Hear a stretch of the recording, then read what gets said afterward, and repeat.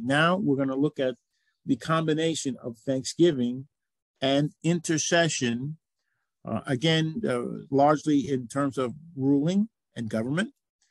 And so I want you to look at this portion of Scripture.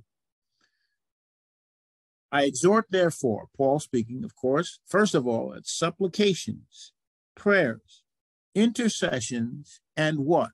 And this is a part here in America that we often leave out. Giving of thanks be made for all men. And I'll come back to that in a second. For kings and for all that are in authority, that we may do what? Lead a quiet and peaceable life in all godliness and honesty. For this is good and acceptable in the sight of God, our Savior.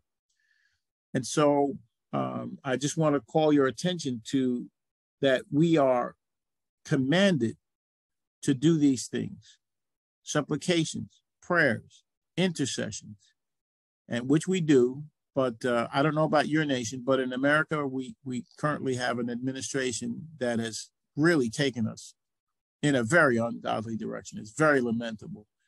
But one of the hardest things for us to do, and this is the challenge that I'm giving all of you, our viewers today, the president you don't like, the king you don't like, the prime minister you don't like, whatever the case may be, the more you don't like him, the more I give you this challenge to begin to give thanks to God in spite of the bad decisions that they're making.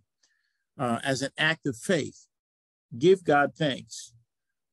Because in Daniel 2, it tells us that God sets up rulers and he takes down rulers. Even though we vote, and we should vote for biblical values, all those things are true for those of you who can vote in your nation. And sadly, many people can, but don't.